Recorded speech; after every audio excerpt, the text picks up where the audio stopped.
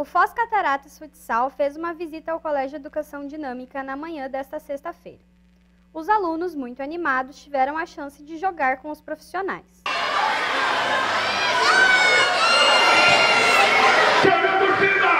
Cadê a torcida? O time dos alunos mostrou sua força e conseguiu um empate com os jogadores que tanto admiram. Você gostou de jogar com o Foz? Claro, cara, é uma experiência bem legal assim, jogar com o pessoal desse nível e ainda com o time da nossa cidade, né? Eu que sou um grande admirador deles, eu vou quase em todos os jogos assim que eu posso. É muito legal poder presenciar esse momento aqui com todo mundo.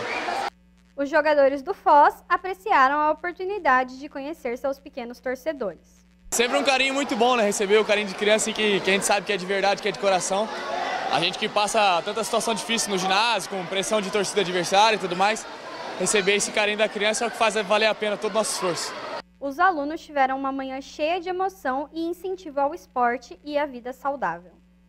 Hoje foi um dia muito bom, de muita celebração aqui no Dinâmica.